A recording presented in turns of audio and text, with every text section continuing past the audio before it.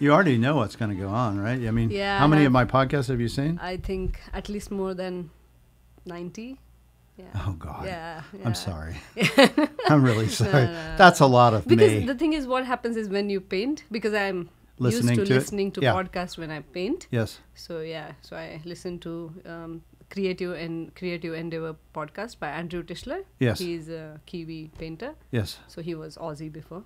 And then I listen to Carl's podcast, Carl Olsen's Yeah, The Artful Painter. Yeah, he does a very nice interview. Yeah. He really does. Yeah.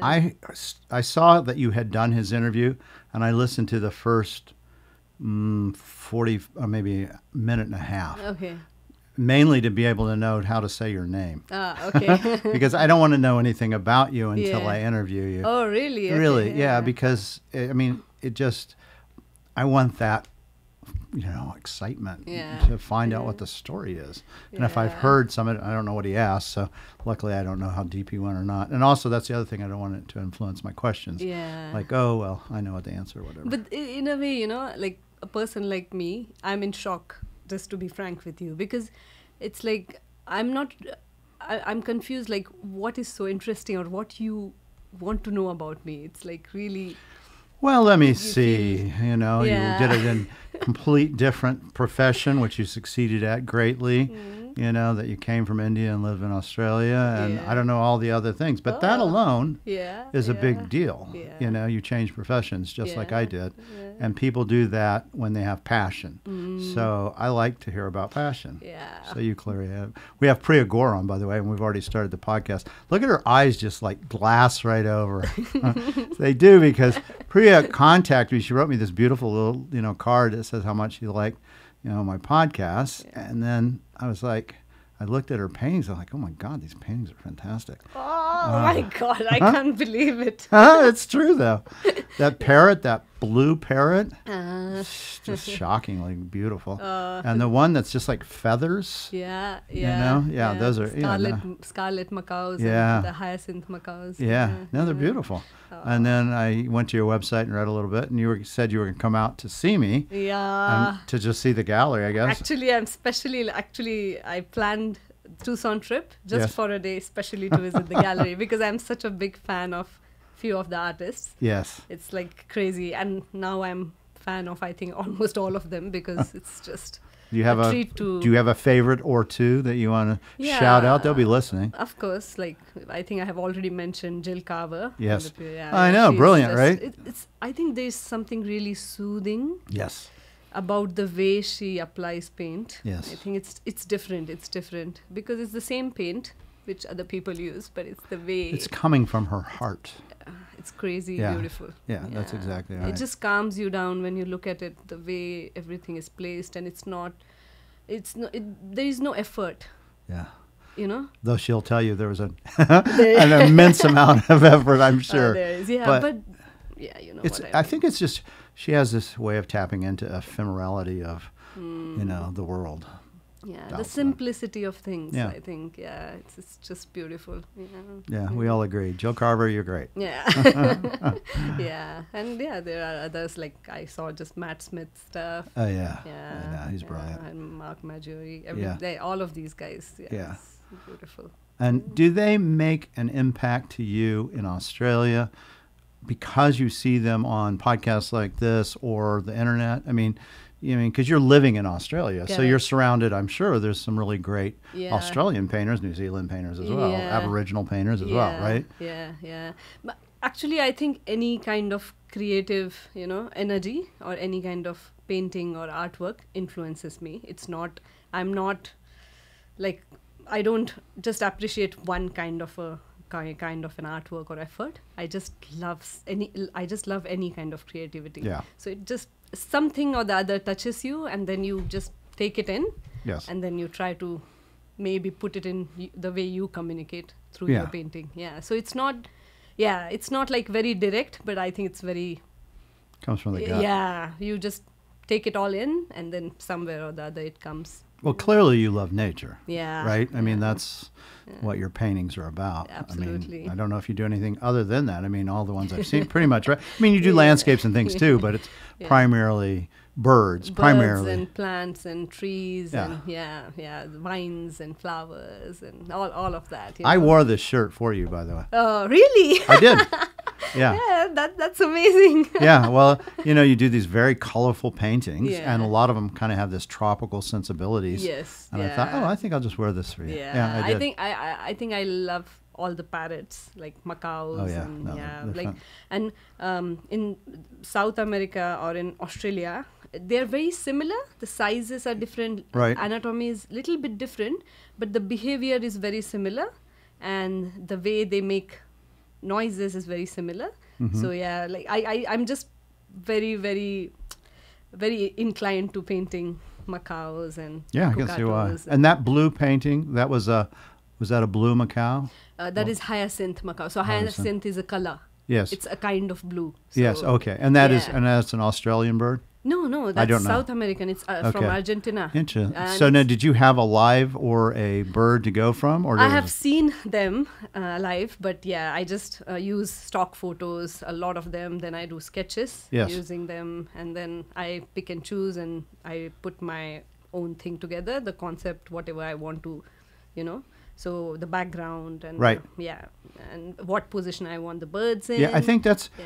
one of the keys that I like about it too, is that the positioning, Yeah. especially on these ones that are close up. Yeah. Those really, there's something organic about it. Yeah, it's Yeah. not just a bird. In fact, the one that's just feathers kind Yeah. of really is, Yeah. very striking. It becomes Yeah. modern art in an interesting way to me. Yeah. So like the other one, the Scarlet Milonga one, Yes. which has scarlet macaws. That one actually I did. I think it was my first painting of this year. So it was just my state of mind at that time, because I was going through this turmoil of, should I resign or should I not? Should I continue with my engineering job or not? And I just decided. I just made that decision, and I just wanted it to be really, really organic and confident, that step, Yes. and not have any doubts at all.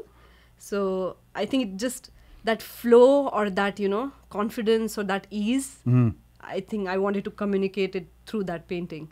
So it's always whatever I'm going through, I try to put that in the body language of the bird, if you know what I mean. Well, I think that Yeah. happens for all painters. If you're in a horrific mood or whatever, depressed or whatever, you see it in the paintings. Yeah. Whether it's the color selection or the composite, whatever. And if you are happy, and it shows through. Yeah. I mean, I can look at certain paintings. There was a Fritz shoulder I looked at. It was so dark and powerful and painful that I literally had a hard time looking at it. Oh, wow. And I loved it Yeah. because it was so emotionally charged. Yeah. And I thought, can I live with it?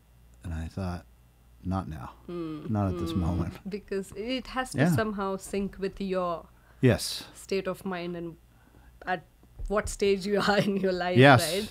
So, yeah. yeah. I don't know what was going on then, but something was not, he was not in a good, happy place. Creatively, he was fantastic. So you clearly are in a happy place. Yeah. Things are clicking for you in Yes, many ways. yes. And we're going to get to that because I think that's so interesting how you got to this point. But anyone who's listening to this can tell that's not an Australian accent. No, it's not. So let's find out how a Indian comes to Australia. Yeah. So where did you grow up?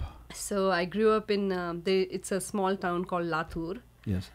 It's like 40 minutes drive from our village, which is called Gorewadi, which is named after our last name. Or maybe our last name is after that Gorewadi village. Yes. Which is Gore, her last name. Gore, is yeah. last. So it's like Gorewadi. Yes. Wadi is like any village. Yes. So it's, yeah.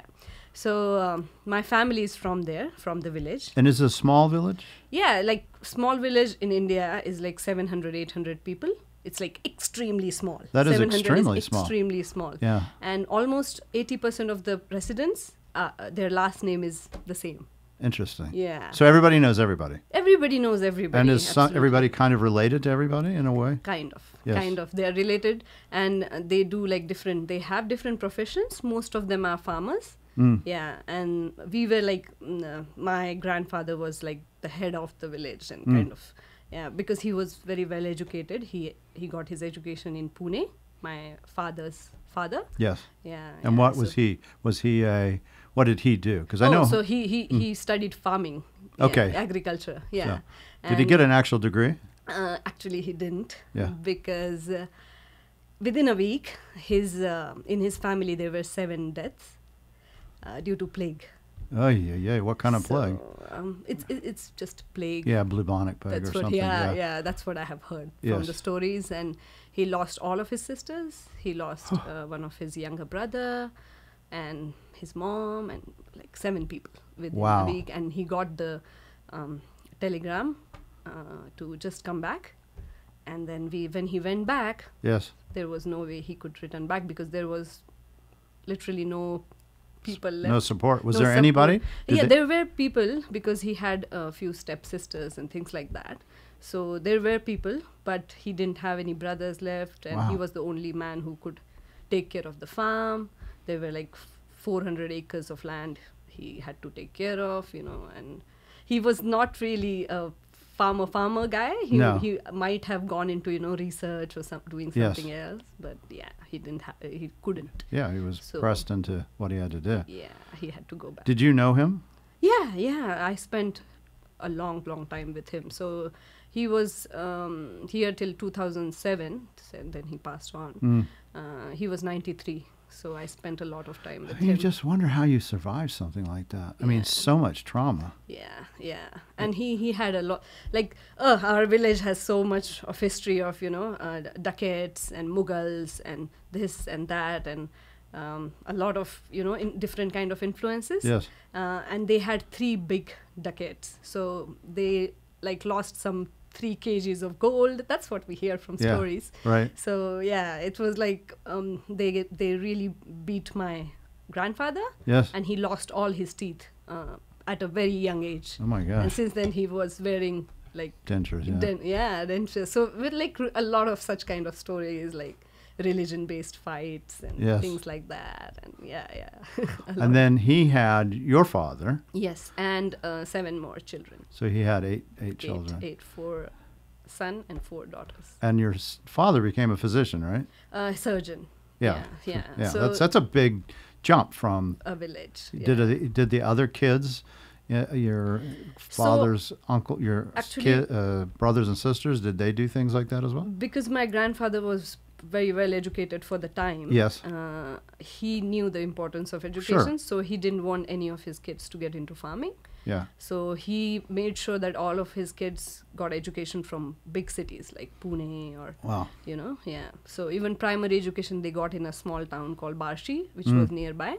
And then they all moved to Pune. And my grandmom, she lived in Pune. She wasn't living with my grandfather for a really long time. So when she was around 40 till she was 75, she lived alone in Pune with all these kids without any help and without any support. So she used to take care of everything like cleaning and cooking and banking and outdoor stuff and school. And they were all just going to school? Yeah, they were getting going to educa- school. Some of them were started going to college Yeah. eventually, my older uncles and aunties. Yeah. Yeah. So all of them got really good education. And yeah, my father decided he wanted to pursue maths like me and my brother. Yes. So he had that in him as well. But even he could not because his mom wanted him to become a doctor. Yeah. So And what would he wanted to do if he could, your father? some accounting kind of a Yes. profession. Math, something. Math. Yeah. And your mom, what did she do? My ma, she was a gynecologist. Yes. So she did her MBBS from Aurangabad. Have you heard about Aurangabad? It has a huge historical significance. So it's like we have these caves, Oh, I know exactly what that is. really beautiful caves, Yes. and it's Buddhism caves. Yes. So they have carved Yes. every bit of it. No, I know exactly what it is. Yeah. So it's And that's where she's from? Yeah, she's from Aurangabad. I'm born in Aurangabad. Yeah. And I studied in Aurangabad as well eventually. Oh, wow. And my grandmother, my mom's mom, she stays in Aurangabad. So my grandmom is also really well educated, my mom's mom. Yes. So after her high school, she did TD, Teacher's Diploma, which Yes. they could do at that time, 2 years of education. And then she used to teach geography, maths, and drawing. Yeah. Ah, interesting. Yes. Uh-huh. That's the only, Little- link. yeah. Little link. And that's your mother's mother. Mother's mother. Yeah. And what was it like to grow up with all those major artistic sculptures there? So basically, every year, at least twice, we used to go to Aurangabad. So we used to go to Gorewadi, which was just 40 minutes from our place all the time, like every weekend. But Aurangabad only few times at my mom's place. And my uncle and my grandmom, they used to take us to Ellora and Ajanta caves every time we visited them, because it was important for them as well to, Yeah, look it's very at all the spiritual beauty. too, Yeah, right? yeah, I mean, it's- not temples just and all. ours, but Yeah. I mean, it's the whole package, Yeah, right? they have this Kailash temple, which is actually carved from top to bottom. So usually things are carved from, I think, the temples and all are Yes. carved from bottom to Yes. top, but it's like carved from top to bottom, and it's humongous, Wow. like huge, carved out of one single I've seen rock. images of those Yeah, things. Yeah. Wow. Yeah. That's interesting. Do you think that affected you from a perspective of thinking of art? Yeah, absolutely. I think that, because see, the thing is, like, my mom, her sisters, and her brother, all of them are really artistic. So in India, everybody knows how to do rangoli. Have you seen rangoli? I don't know. It's a powder. It's a Oh, yes, I know what it is. yeah, it's a white powder, Yes. and they add colors into it, Yes. and then they just Right, make, like and almost like a it's sand painting. Yeah, sand painting, and it Yeah. is difficult. It's not very easy. No, but very hard. everybody just can do it just Yeah. like this, and they can just excel at it. Right. It's like everybody can do a Can better you? job than you. Yeah, I can do it like everyone else, but I don't think I can even come close to Yes. my uncle or my Uh-huh. aunties. And also the henna, mehendi. Yes. Everybody does like such intricate work, but it's so commonplace. Right. Everybody is artistic in a way. So for them, it was important to, do this practical work. Like every now and then, whenever I used to visit them, they used to have clay in the house, paints in the house, everything, the drawing paper, craft paper. Yes. And we used to do it during summer holidays and Diwali holidays and things like that. And visiting all of these places, the caves and all, was part of it. It's like you have to be exposed to this beauty, you know, Right. and you have to see, because this was like some 500 BC stuff. Oh, no, really It's early. crazy. Yeah. Old. Yeah, it's like and your pyramids. people, really. I mean, Yeah. genetically, it's your people. Yeah. I mean, Yeah. Yeah. I mean, it is. One of the carvers could have been somebody that has your genetic code. Maybe. Yeah, very much Never so. Very thought possible. of it like well, that. when you think about it, your family's from that area, and they didn't really move around Yeah. Yeah. at all. Yeah. So it's more probable than not. Yeah. Quite maybe. frankly. Yeah. Oh, that is such a nice spiritual warmth I just got. That's true, though. Yeah. Yeah. I mean, it's. I would be surprised if it's not. Yeah. Yeah. And you have always been interested in drawing, right? As Drawing, a kid. yeah, since childhood. Like, it wasn't, I didn't know that I was interested or anything, but when you have in India, because I studied in my mother tongue, everything, like till high school, I studied everything in mother tongue. Yeah. So for us, like, electricity is Vidyut Dhara, Mm-hmm. and voltage is Vidyut Bhavan. It's like your mother tongue language, you learn everything, science and everything. So till 5th standard, only you have art class, one class per week, just 1 hour of drawing or painting or something. And after fifth standard, just study, just science. So after 5th and grade. After 5th grade, Yeah. so we call it standard. Yes. So grade. That's it. So after 5th grade, there is no art in your life, like in academics. No, like zero. Right. You don't have time for that because you have to focus on your maths and science. And So they marginalize it in the sense they embrace it through the sand paintings and the henna and stuff. it's in every day. But everything else that's not a real job. That's not the profession. Yeah, you can't even think about that, right? Yeah, interesting. So like since childhood, like that's what my parents tell me, that I drew my first recognizable turtle when I was like around 3 or 4 or something Yes. like that, and it was looking exactly like a turtle, Yes. and it was an animal, which is what Yeah. So that's like, it started really early, and I used to just scribble around everywhere, all my notebooks, even books, sometimes textbooks, everything had something. Animals on it. Yeah, animals or birds Right. or sometimes teachers or friends. And I was interested in caricature and cartoon and everything. Yes. Everything. Anything I used to see, I wanted to try it. Yes. Even now, like whenever I see some style, I want to try that style in my subject matter. Right. Yeah, so I don't know. I'm not a person who likes to stick to a particular style. Yes. It comes out of my mood. So Yes. if Yeah, and you're feeling- also still young in your career, and figuring out who you are. I mean, I know you figured it out, Yeah, but but- that will continue. I mean, some of your bird paintings, I can see the backgrounds are much more abstract. Yeah. than, Why to confine, No. yourself? Who? Like, for what? For Yeah. whom? I'm very clear about that. That like I paint for myself. Yeah. Yeah, Yeah, and well, that's the best way. Yeah, because I know how to earn money through other professions, so that's not what I am here for. I just Right. want to spend as much time with each piece I can Yes. and make the best out of it, the experience, because I have memories when I paint that painting. Yes. If it has gone for a week or 3 weeks or 4 weeks, doesn't matter, but I have very strong memories. And somehow, I don't know, there is a smell or what I was hearing, and those memories come back again when I listen to the same podcast. Yes. It's really strange. And if you look, no, it's not. Yeah. Actually, I get it. And if you look at the painting, does it bring back the other stuff too? Yeah, interesting. absolutely. Everything, what happened during that week Yeah. or month, it just... Yeah, you're really in touch with your creative side. Yeah, for sure, 100%. And so when you go to high school, everyone's saying, well, you're drawing all the time, Yes, but yes. this is of no use. Yes. So they want you to become, your parents are both physicians, right? Yeah, like surgeons, Yeah. in a way. Both. So not only physicians, they're at a higher level of intensity, right? And you have how many brothers and sisters? Just one more brother. Yeah. And he wasn't into arts or anything. Yes. Yeah, he's a very computer guy. Yes. Yeah. So, but see, my parents they never ever said to us that, okay, study, or, because that is very Indian. Yes, I know. In India, all parents will take stress more than their kids will, Yeah. and they'll study more than their kids will. It's very common, and then they'll pressurize the kids and things like that.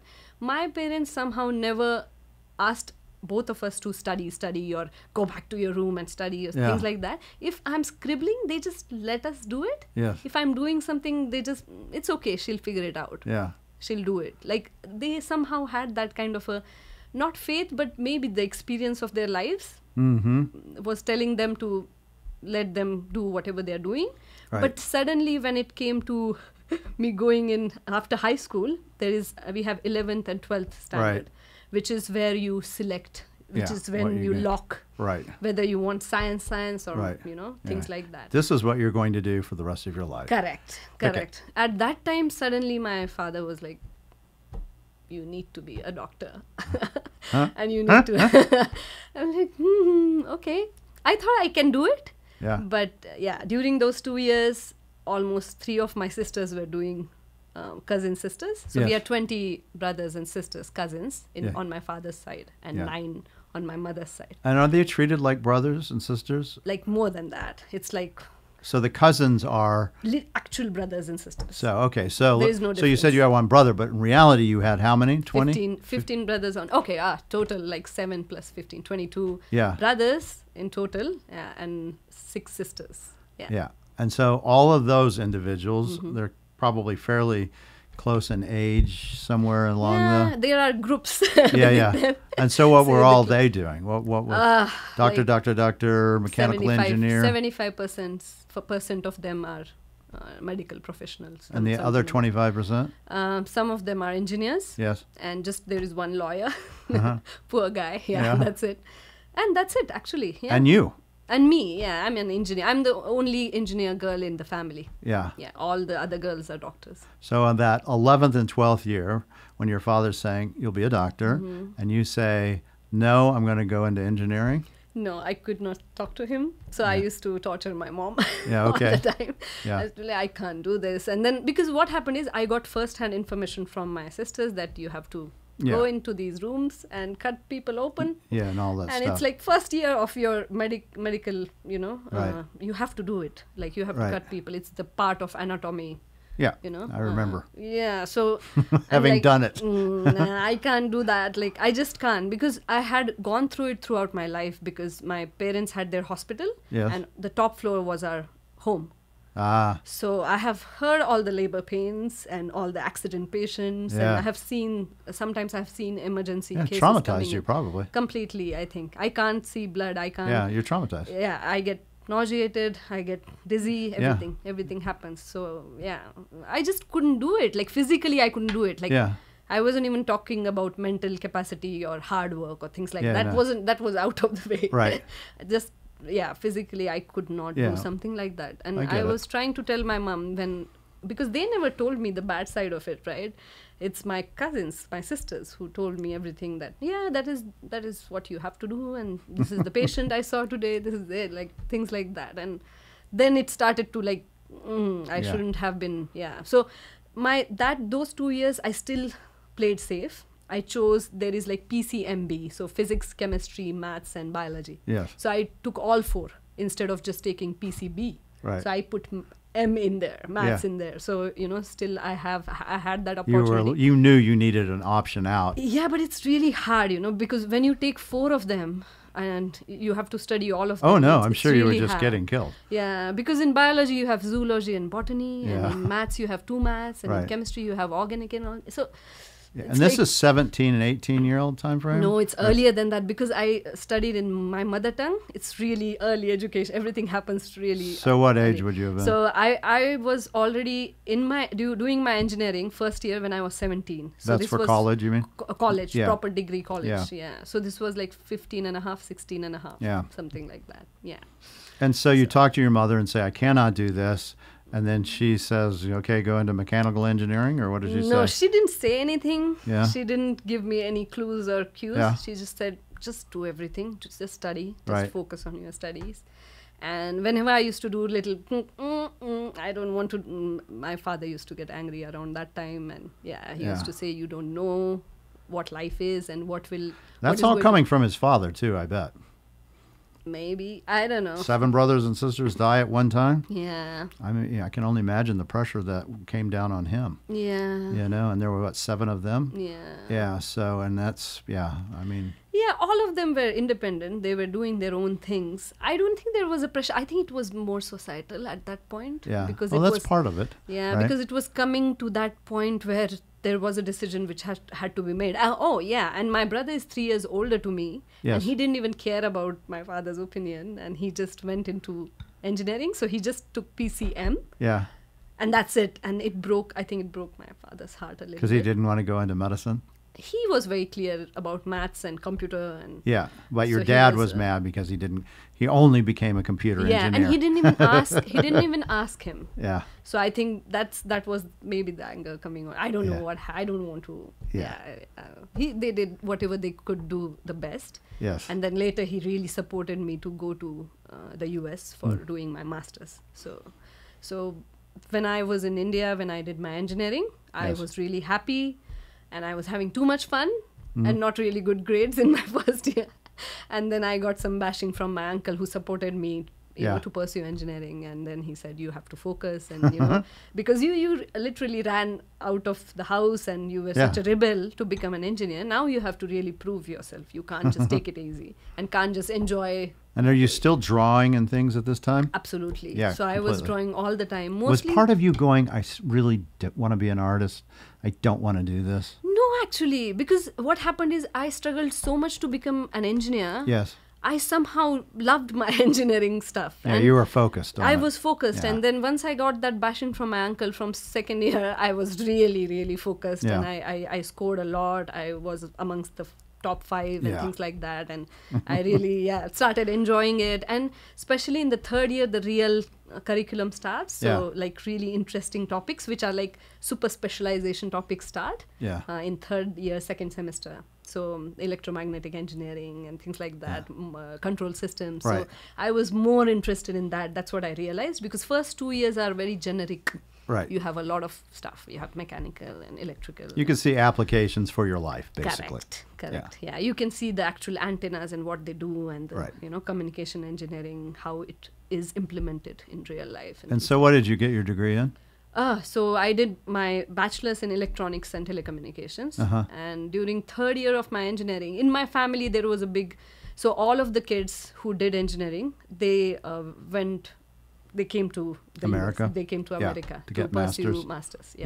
So that was like a thing in my family, Right. right? So my brother was already studying in University of Southern California here. My brother, Yes. Yeah.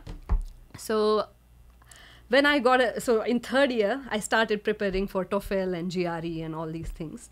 And I already had a job in hand in third year itself. So before graduating, so it's a 4-year degree course. So when I got my job, I really wanted to do the job and, start earning money in India. And that's when my father stepped in and he's like, no, you're not doing your job. You're studying further and you're, blah, blah, blah. Right. Yeah, then I had to apply to the universities. So then I applied and I got admitted into Illinois Institute of Technology, Chicago. Yes. Yeah, and in 2009, I came to America. And you got a master's in? A master's in electrical engineering and Yes. specializing in communication system design engineering. And that's more male-dominated field, would you say? Yes, yeah. Right, like Yeah. 80% maybe? 75? In US, I Yeah. will say 75% male. Yeah. In Australia, 99%, I would say. Yeah, Male. yeah. No female engineers. Yeah. No, And not hands-on. So did that bother you, or was that problematic for in you at all? US, it didn't bother me too much because there were still a lot of girls and Yeah. a lot of women I could see in the office area. And actually, some of my guides were, who inspired me here when I was working for Alcatel-Lucent in Virginia. So some of my influences were girls, and most of them were men Yeah. because that's the ratio. Yeah, right. I don't think at that time it bothered me at all because that wasn't my focus. Right. So I just wanted to learn, Yeah. hook or crook. I just wanted to learn as much as I can. That is another thing which comes from my grandparents and my uncles and aunties. They are addicted. They are like workaholics, Yes. including my parents. So we are taught like since childhood that work is your life and you Yes. have to work like, at least 10 to 18 hours a day. Yeah. That should be your focus. Yeah.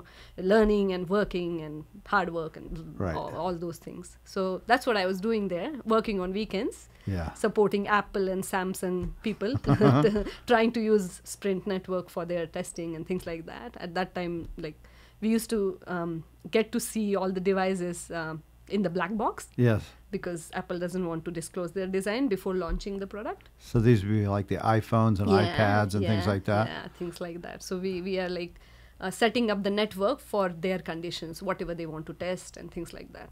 So we are making changes to the network according to their... So I was working in a lab, Sprint lab in Virginia, Reston.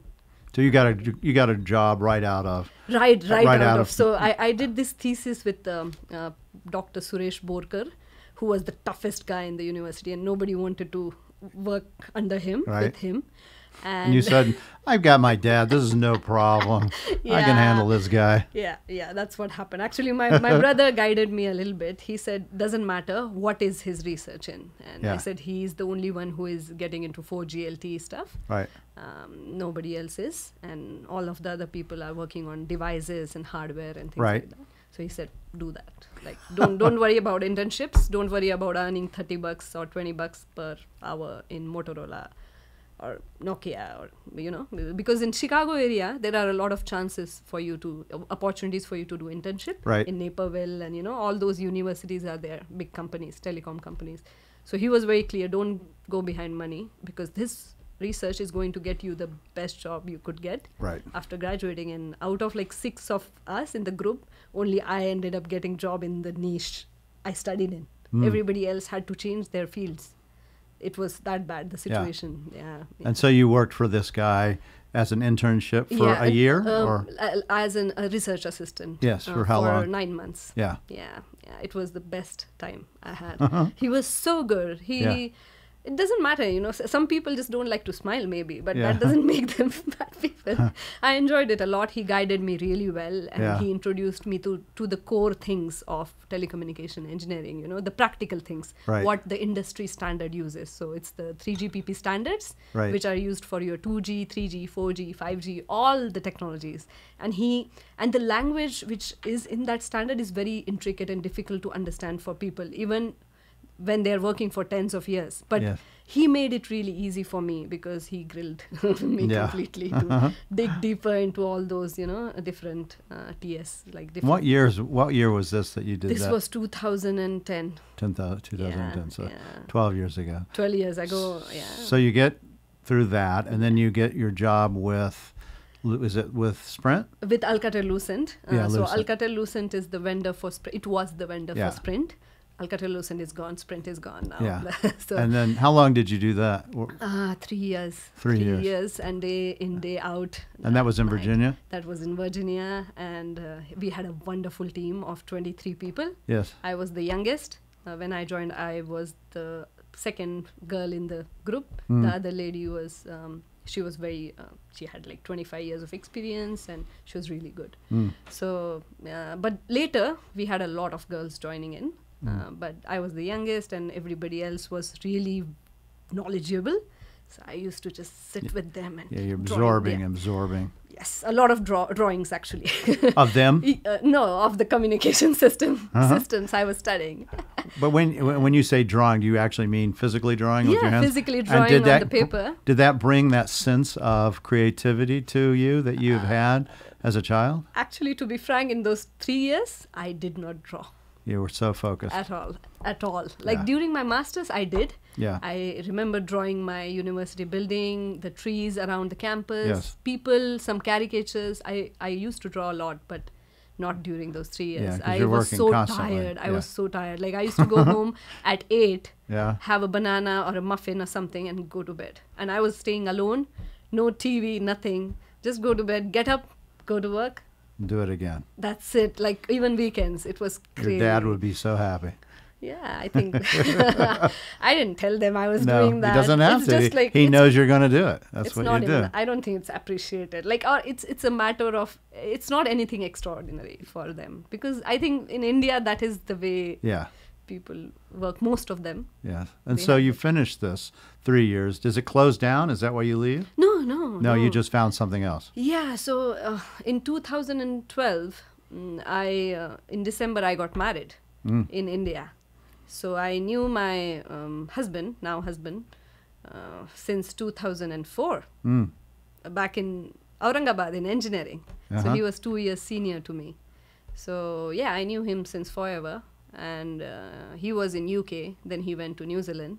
I was in US. Yes. And then he came from UK to US to propose to me. Yes. And with all our friends, there were a lot of friends we had in US, common friends. His childhood friends were in US with me. So it was like a lot of connections. And one of my paintings is inspired from the whole situation we had. It's called Secret of Staying in Love. Yeah. And it Yeah, has, because like, you've known him forever. and I think it's really important for staying in love that you know the people he knows or your partner knows and they know your people. And it's not just family, but it's friends and everything. It's the Right. warmth and the, you Right. know, it's. I think that's the secret. It's the whole environment. It's not just you and me. It's not just two And so you get married in 2012? 2012 December. Yeah. Yeah, in India we got married 3 times. So one time with his traditional thing, one time with mine, and one time in US. For your Big- friends here. Yeah, no, actually the legal thing because we Oh, okay. forgot to do the legal papers in India. We just did the celebration for like few weeks, Yeah. and there was no paperwork. Oh, It yeah. was just celebration and dance and singing and like just Right. time pass.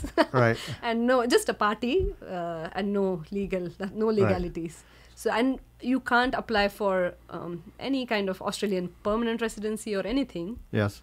without having a legal document. And he was working in Australia? At that time, he was working in New Zealand and I was in US. Yes. So he flew to US especially to get married in Right. Fairfax County. So we went to the Right. county office and did all the things. And then he went back to New Zealand and applied for her Australian permanent residency. I wasn't ready to move to New Zealand because I was too high on my job and my career and everything. And New Zealand is the last place you want to be if you want to do 4G LTE at that time. I got it. Because they were still with 3G and the 4G was all, like they were taking it from other countries. So the expertise were coming in, doing their thing, going back. So it wasn't, nothing was happening in New Zealand. There were not many opportunities at all. So I was like, Australia, maybe, but no, New Zealand. Yeah. And for him, it was impossible to come here, as you know, for Chinese or Indian passport holders. It's really difficult if you haven't studied here to get a job here. Got it. So he came here, he had 70 interviews. He cracked almost 50, but they could not do his H1 because who will spend that much amount on you and wait for 6 months because of all those, gates, April and October, and you have to wait for different gates to cross to start your job because that's when the H1 kicks in. It's really I don't want you to get into So he goes to Australia and you follow back. You follow there. So I was, at that time, I was really happy to go there because we had Australian permanent residency. And I always felt that was lacking here for me because here then you have to stick to your STEM, right? STEM degree. Which is your science, which is your whatever degree you have studied in, you have to work in that. Period. That's it. You can't even switch a little bit. I can't even be a physicist in a way, So I felt like, and also you have to, every 3 years you have to go and do your H1 stamping and things like that. Yes. And Australia was somehow exciting for me, really exciting for me because of what I had heard, like the whole wildlife and the beaches and the weather, and it was all very inviting. Yes. And at this point, had you even considered art? No. Yeah, okay. So you're But I always had this thing in mind that whenever I'll get a week or a month or a few months, the first thing I'm going to do is go to an art supply store. Yes. And buy whatever I want to buy and then, start with my creative journey. I always had that thing, but the thing is, like, it was like at the back of my mind. It wasn't actively functional. Yeah. So literally when I took my flight, I think I started thinking about that. The last flight from LA to Melbourne. Then I started thinking, oh, what should I do now? Because I don't have a job. So, okay, I'll apply for jobs. Yes. But, yeah. But he had a job. He had a job, yeah. And where were you living or are living? Same place now? Melbourne. Oh, you're in Melbourne? Melbourne, but it actually shattered all my expectations which I had from Australia because it's tremendously cold. Yes. It's really cold and the infrastructure doesn't support it. Unlike here, because here all the homes have heating and cooling and universities have that, buses and trains are well equipped, everything. There they feel it's not that cold, it doesn't freeze. So, they don't need heater. No, they need it because it can drop to 2 or 5 degrees and it's still cold. Right. And it was miserable. Like, it was really cold. But I think we just focused on the cafe culture, and Melbourne is a beautiful city. Yeah, everyone I've heard says it's just like the best. And with art and stuff, it's really fantastic, good. Right? Like amazing artists, and there are art galleries, and the museum there is really beautiful. National Gallery, NGV, of Victoria. It's beautiful. Yeah, so we used to go there every weekend when I didn't have a job, every now and then. Yeah. But you got a pretty good job right off the bat, right? Yes, in 2 months' time. So in those 2 months, my brother got married in India, so I flew to India and stayed with him for a month and enjoyed my time, the break. As soon as I came back, within a week, I got a really good job. So I got a job in NBN, National Broadband Network Australia. So it's a government-owned company. Right. And their goal was to provide broadband internet service to 8 million homes in Australia. That was the initial goal, but they ended up extending it to 24 million homes. So it was a really beautiful goal. And a lot of students in all across American universities, they did their research in NBN's dream in a way, because it was such a challenging endeavor because of the terrain of the country. It's so weirdly placed and the population is so scarce that they can't afford to put towers or fiber or anything. So how can they achieve it? Because every home is like 100 miles from each other, sometimes 50. So it's really challenging, and the towns and small villages have like 10 people or 15 people, and you can't just place $1 million tower for them. Yeah. So how do you do that? So they had an idea, right? So they spent a lot of money, taxpayers' money, which is okay. But they implemented the network using 5 different technologies. So fiber to the node, fiber to the curb, different kind of fiber to the something. Yes. And they used their copper network, which is their cable connection Yes. network. So it's called HFC, so hybrid fiber copper. So they use the cable network till the home, and then they use tiny bit of fiber. So they used the combination of it. Then they used 4G LTE wireless technology to provide internet broadband to remote places like small towns where there is very low population and they can't afford to put fiber all the way to the home. And then they launched 2 satellites, Skymusters, especially for areas where it's just impossible to even place towers. Were you involved in the satellite launching stuff too? Kind of. Not involved in the launching. Launches happened here. Yes. But yeah, just like in the design process and the studying process and things like that. Yeah. Some kind of a... it was a long thing. I was with them for 4 years. So I was but majorly focused on 4G LTE part of it.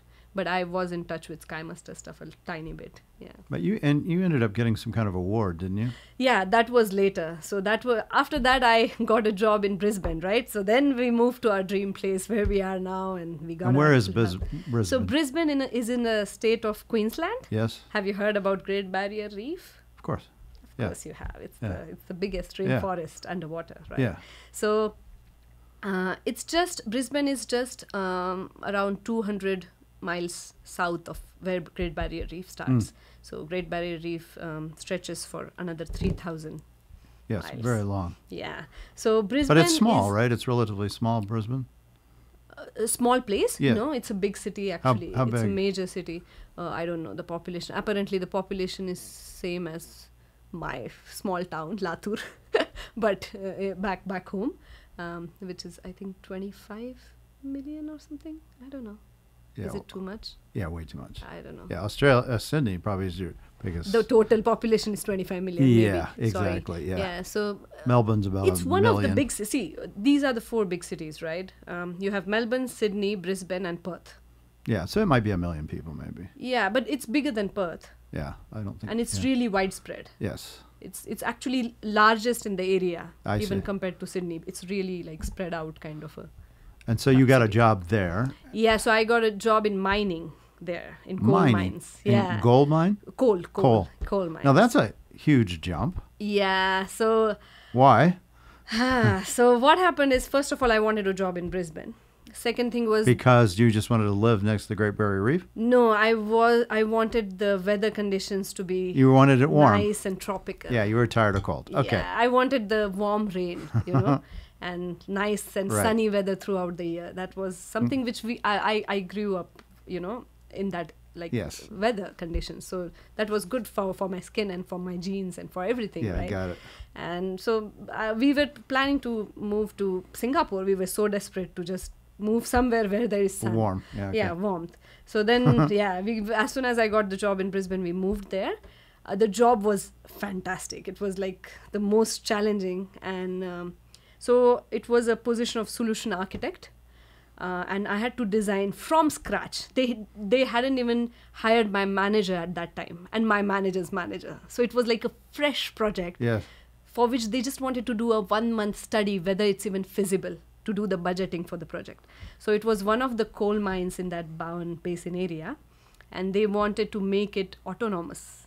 So all these 8-meter high trucks, imagine 3-story building, Right. and that's a truck, one truck. Yeah. And they wanted to make 88 of such trucks driverless. Yeah. And they wanted an extremely reliable network, wireless network. Yes, They you have couldn't- to. Yeah, one goes down, you're screwed. That's it. If one goes down, the others, it kills the others because Yeah. it has the bubble effect for Yeah. safety and things like that. So they wanted a really reliable network. And guess what? There are not many 4G LTE experts in Australia, the original ones who have hands-on worked on, the core of it. Like Yeah, it goes back the to core this technology. guy that you did your internship under. Absolutely. And the job, Yeah. which I did here, which Yeah. was pretty cool as well, where I learned so much. So it was such an easy thing. Like, they just picked me. Like, it didn't even take them 15 minutes. to pick me. It I'm was like, sure. It was a 15-minute interview, and they're like, "We're doing your flights and relocation, everything. Is your husband all right?" And I'm like, "My husband works from home. He's okay to move anywhere in the world with me, so that's not an issue." And he came with me, and we just moved there. And it was the best job it took us 2 years to finish the project, which is a big achievement for one mine, because some of the mines in Western Australia, Perth, it took them 6 years. And there was a lot of resistance from that side around our project, because they were a bit shattered that team of like 60 people there working for 6 years. It took them to implement their 4G LTE network, and it costed them 3 times more for a smaller mine than us. And how many people worked on your project? 5. Yeah, 5 technical people. 5 technical people and 2 leaders, like managers. So I was leading the whole team from technical point of view. Yes. And all guys, all like 6'3" or taller. But it was lovely. They were really good, respectful. I had a lovely time with them, and it was a very open-minded group of people, and it was the best time. I think it was, all of my jobs have taught me something, but that was the most challenging one, because, you fly to the mine site and you do all the survey and you check the sites where the towers should be placed. And it's a very different kind of, engineering challenges. So I was very happy that I was getting that opportunity, because after this, your cellular Sprint kind of thing, I had the NBN broadband, which is fixed wireless, and then I had private LTE network, which is owned by the mine company, BHP.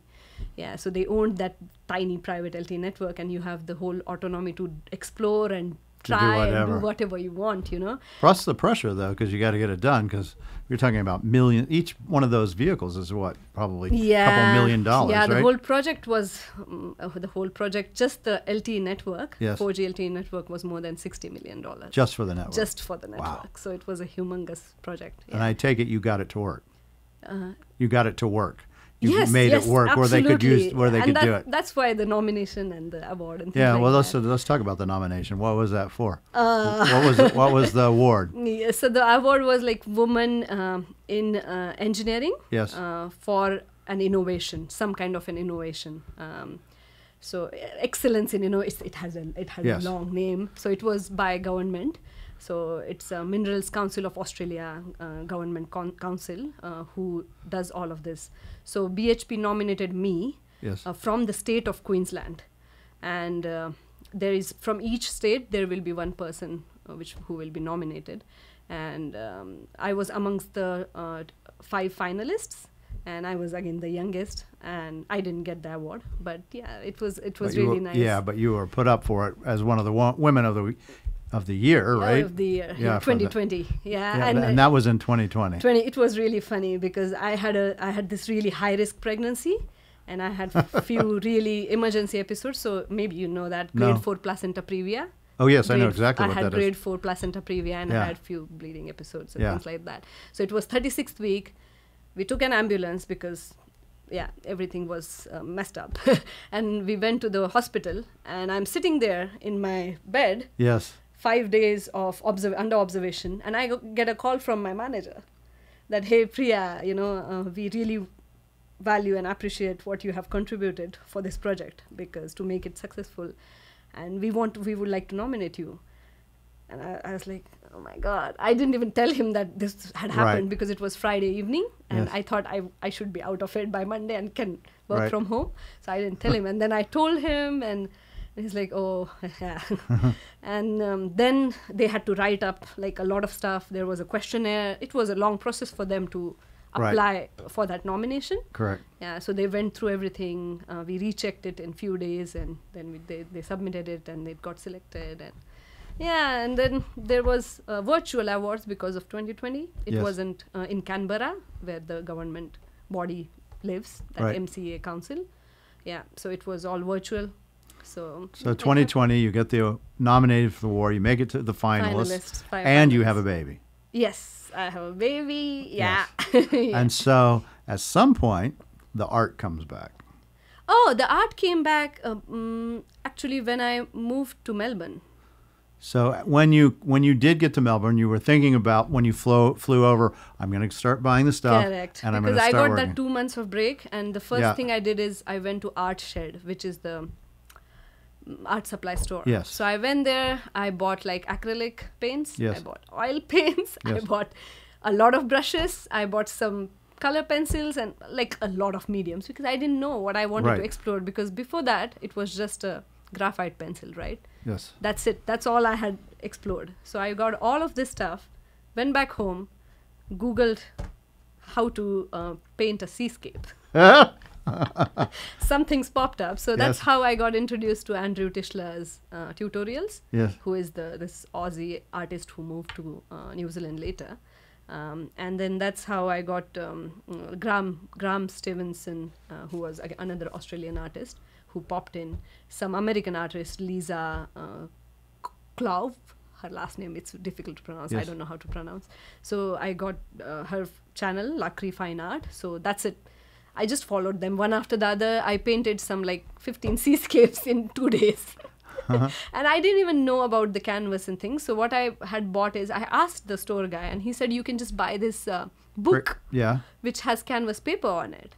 And it was so bad because it had like really huge tooth. Yes.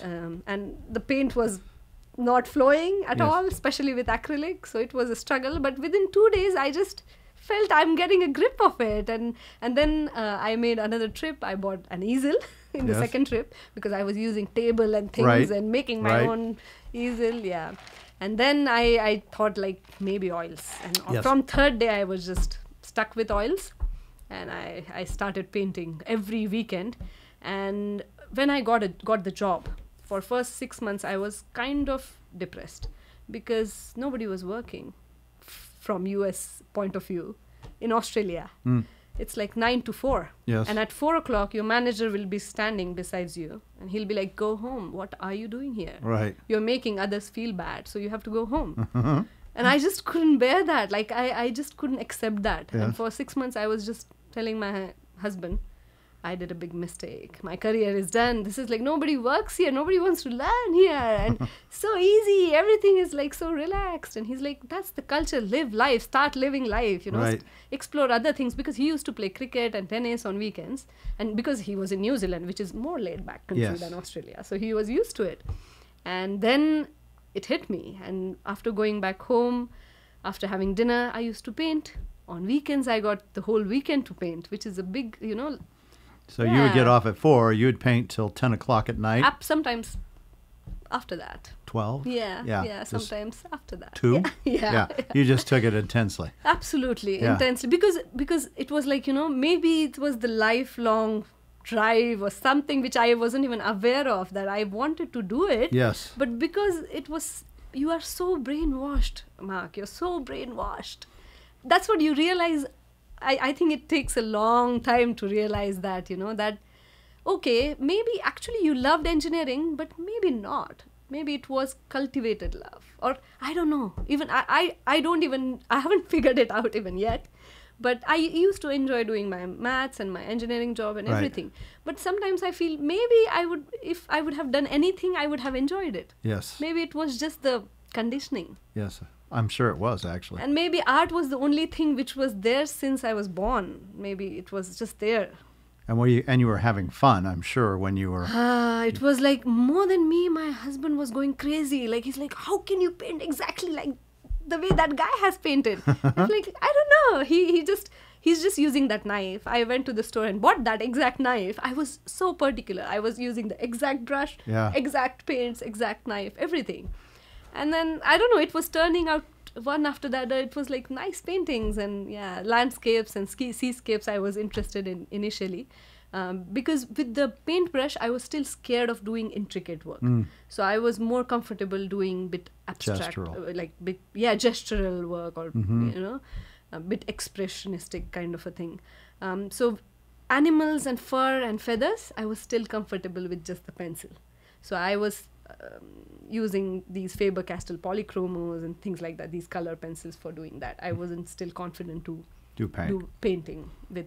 and this was all happening at Melbourne? Yes, all of this is happening in Melbourne, and all the weekends we are doing this. And Did you start saying, well, maybe I can sell some of these? No, I did not. Yeah, that never even entered your mind. No. It was literally just for you, Just and for this me. is what I have to do. That's it. And this is just, this is the hobby or the passion or something, Right. It's a change. This is a change. This is not a job. No. Yeah. And I remember almost in 2015, after 1 year, 1.5 years, one of my college friends from India, she was in Brisbane. And she came to visit us in Melbourne. And she used to paint with acrylics. And she saw my paintings. And she's like, are you crazy? You need to have your own website. You at least have to have your Insta account. Right. And because some of my colleagues and friends, they used to tell me also that you have to have some social media presence and things like that. It's pretty good, what you're doing. And it's just to get your confidence up and things like that. And I didn't do it. One of my friends created an account and then I started uploading things. And it was okay. It wasn't anything, viral or anything. And around 2016, I came across this online gallery, Blue Thumb online gallery, which is the biggest online gallery in Australia. What's it called? Blue Thumb. Blue So Thumb. it's like Okay. they have a blue fingerprint as Yes. their logo. And they're really good. So they really support the artists genuinely.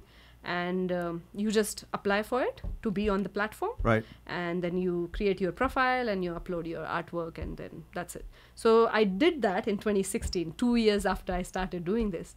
And almost immediately one of the paintings got sold. One of my first serious oil painting with animals in it and bird. What were they? Birds? A bird and an animal. So that was my first painting. And what was the series. thought? What did you think when you sold that? It was like as unbelievable as this is today for me. Yeah.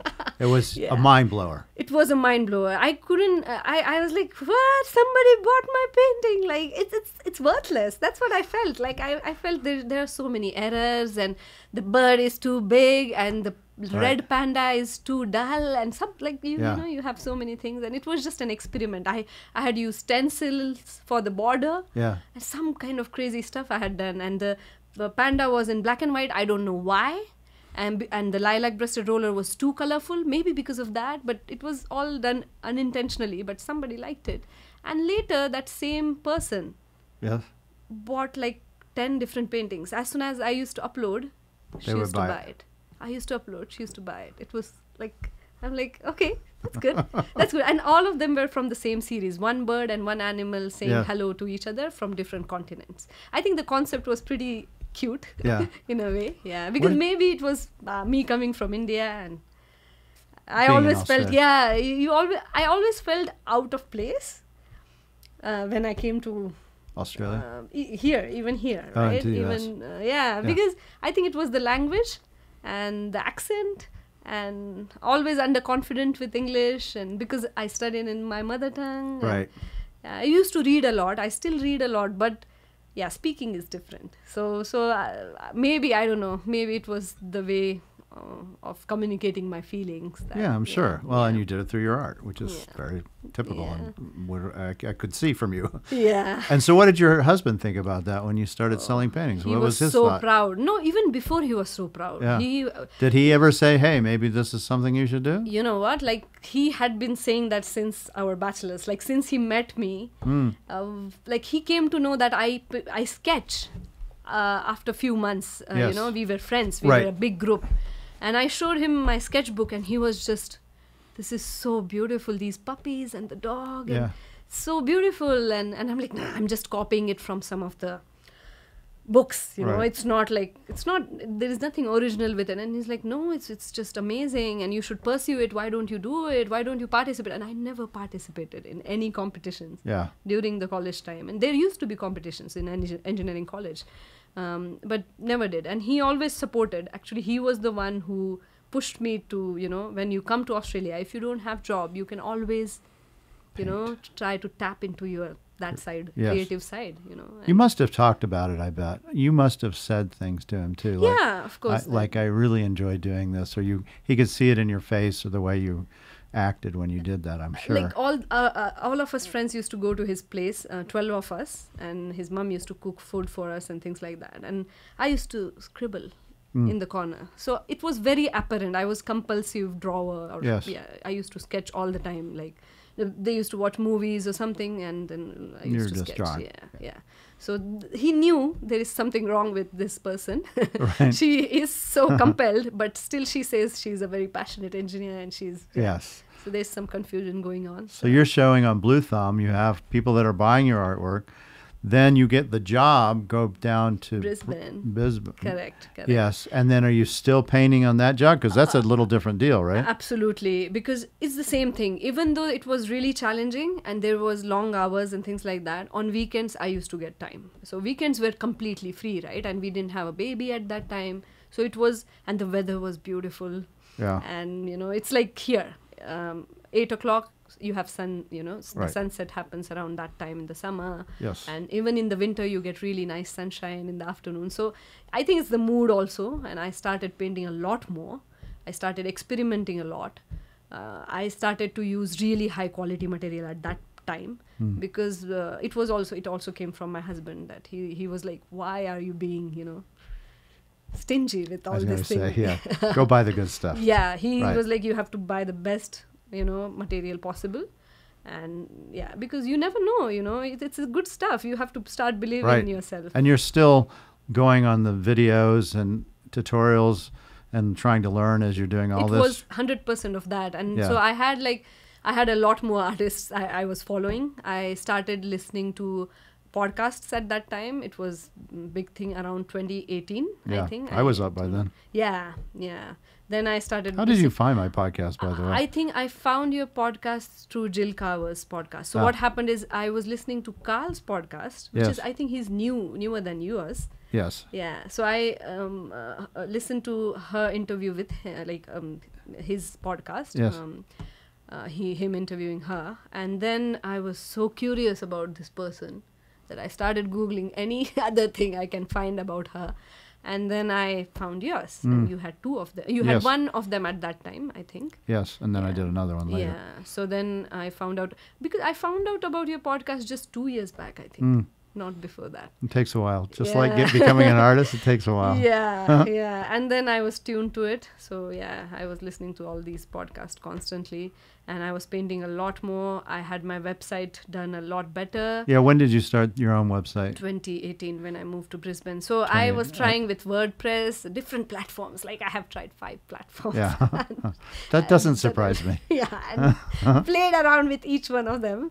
And finally I settled down with Wix and doing it. I love Squarespace even now, but I'm okay with it. And so you were doing that job for the trucks, the coal, for 2 years, right? 4 years. 4 years. Total. 3.5 years now. And so you finish that job, you have a baby.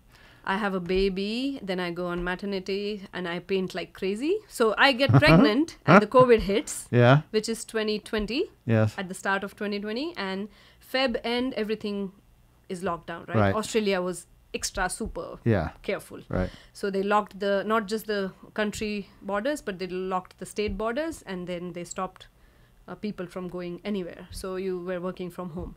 So we started working from home, and I was finishing my stuff in few hours.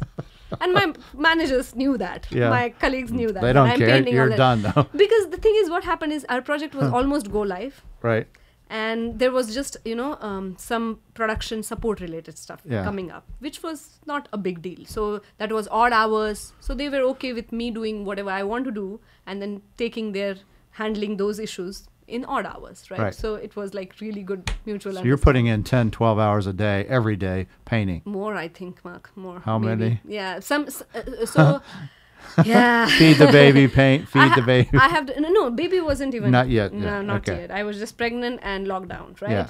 Because of pregnancy and because of the unknowns, I was complete lockdown. And Maddie, my husband, he was doing all the groceries and everything. So I was at home painting all the time. So weekends, 12 plus hours, and weekdays maybe 8 to 10 hours. So I was painting a lot. And again, this really was for me, for you, not going, okay, I can take this and make money? Or had it flipped? During that time, it still wasn't money related thing, because I wasn't still confident that because what was happening, there was something wrong with my thought process at that time, because I was making a lot with my engineering, because Yes, I'm sure. it was high profile, I'm really sure. important role, right? So I was trying to compare how much I would make with art with that, which Right. was really wrong thinking process. Yes. And yeah, there was like fundamental, yeah, something wrong with it. So what happened is, eventually when I just focused on painting, paintings were selling at the price I was putting it on my website and on Blue Thumb, Yes. mostly Blue Thumb, Yes. because nobody knew about my Yeah, website, there's- and I wasn't doing much to let people know about my website. We'll change that. Yeah. Yeah. Oh, okay. Yeah. So then eventually at the end of the year, not the end of the year, 2020, I had these episodes, emergency things happening. And then I finally delivered on 31st August, and the whole award thing happened. And then I was bedridden for 15 days. And still I was sketching in between. I'm sure. I was on really high painkillers because of the C-section and things like that. And nobody from India could come because of the COVID. Yes. And it was just me and Maddie. He took 15 days break. And then after 15 days, I could do some stuff. And then I started painting again. Crazy painting again.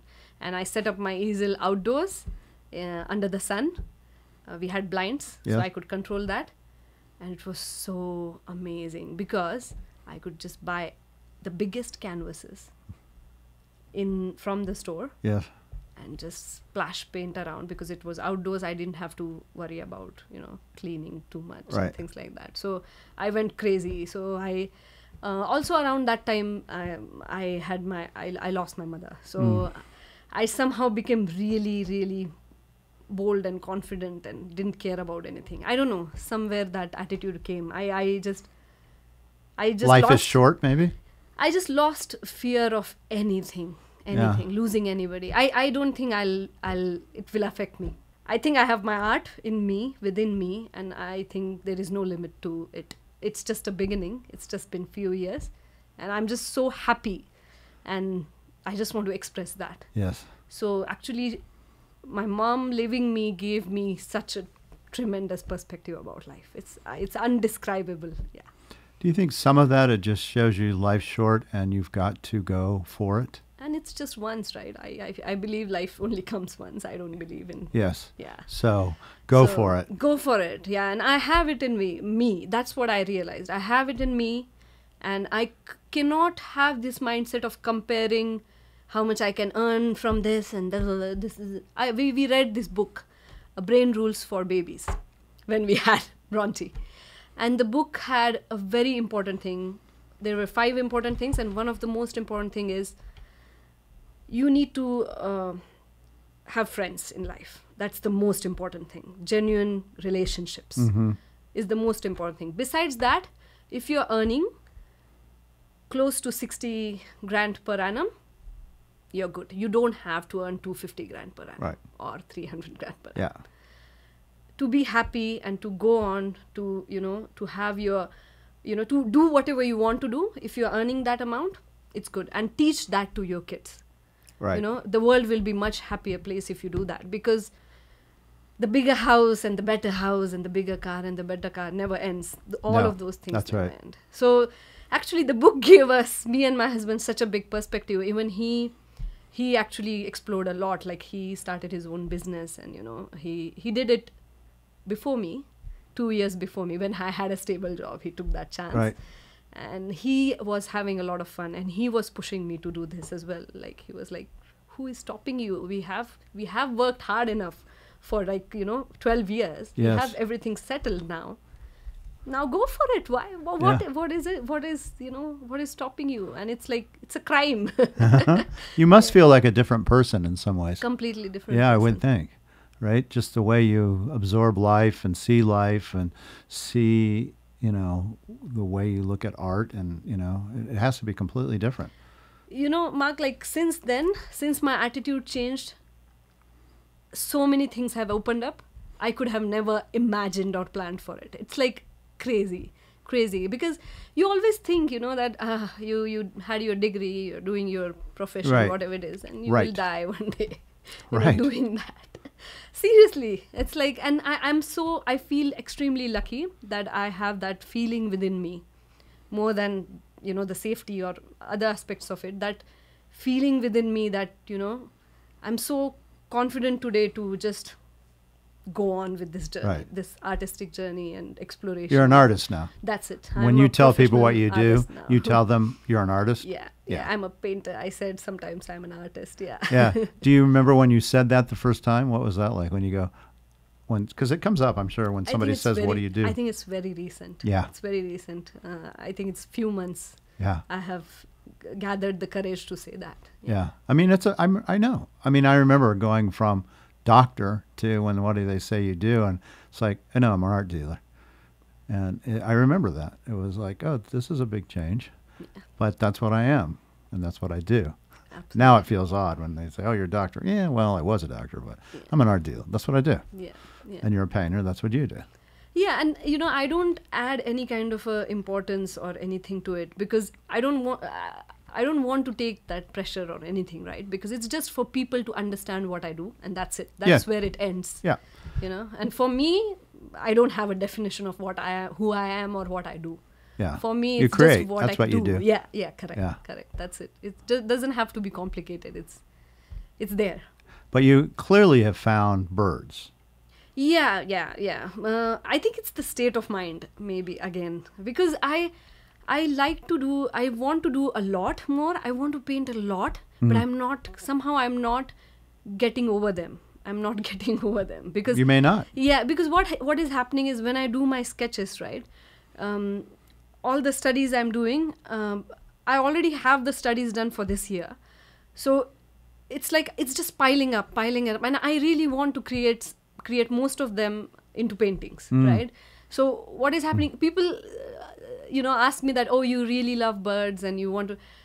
I don't think that is the case. I think it's just I'm not over them I don't understand them completely, I think, and maybe I won't understand them completely till I die, but it's just organic. If I feel at some point to do something else, I'll Right. start with it. It's like that. I But get it. for now, I think I'm too close to them. Like Yeah. it's difficult for me to maybe explore, have space in my heart or mind or time to do anything else.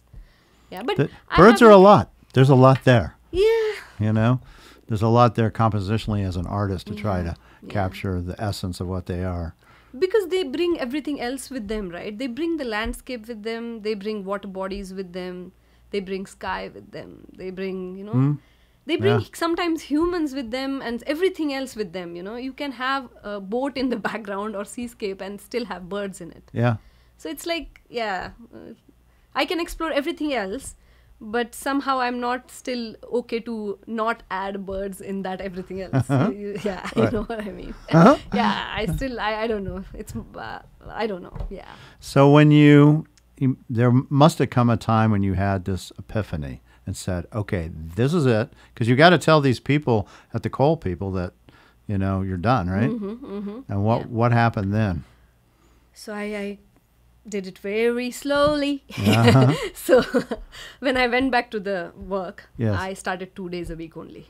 Yes, So you can imagine I was painting 5 days a week, I can. even at that time. And Maddie, he's a very passionate father. He takes it very seriously. So he was enjoying his time with Bronte. So he was giving me as much time I want. And I was painting a lot during that time. And my team knew that.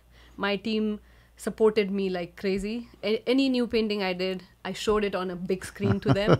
And they were so, they were my biggest cheerleaders. Yes. Back in NBN and even in BHP, both the offices. I think I'm very lucky to have them in my life. And they're still in touch with me. After I told them I want to leave, they were so supportive. And they were like, yeah, of course you have to do it.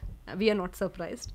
And we are sure you will enjoy it and you will do it. Was that a big day when you actually told them? It was a big night. Yeah, Oh, okay. sorry. When I told them, it was a big day.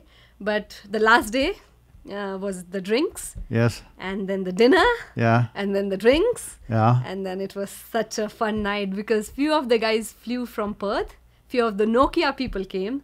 So it was my consultancy company, Titan, and the BHP and the Nokia. It was a big party with a lot of people, and they were so happy, Mark. They were so happy and supportive, and I had this feeling that they were so excited to be part of my journey. I'm and sure. to follow my journey further. Yeah.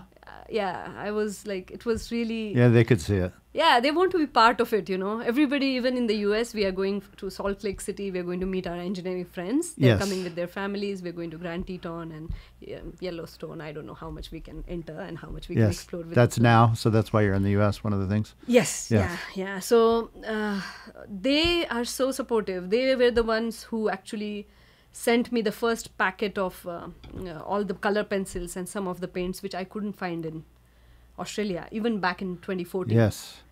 So they have been sending me stuff, and even now they were like, "Do you need those panels? Can we bring some because you will have Right. luggage, like baggage limitation." Right. And so everybody is part of it. It's the whole, it's Right. the whole gang. I am not the only one. I think everybody is part of it. My brother is always there. My uncles, aunties, Yeah. they are really supportive. I Everybody. bet. They're happy for it. They're very happy for me, and they feel, I think they can see very clearly now that it's inevitable, and Yes. maybe she was born to do this, but You yeah. were born to do it. Yeah, Yeah, and- clearly. yeah. I mean, I've seen your paintings online. Yeah, you clearly have a skill set. Big skill set. So, That's really flattering. yeah, no, it's really true. Yeah. And so if people wanted to find your work, what's your website? Give us the website. Maybe you have an Instagram account and that kind of stuff. My Instagram account is also Karibu Fine Art, and my website is also karibufineart.com. So Spell that. Karibu Fine Art. So Yes. Karibu means welcome Yes. in Swahili language, Masai people's Yes. language. And we formed that company back in 2016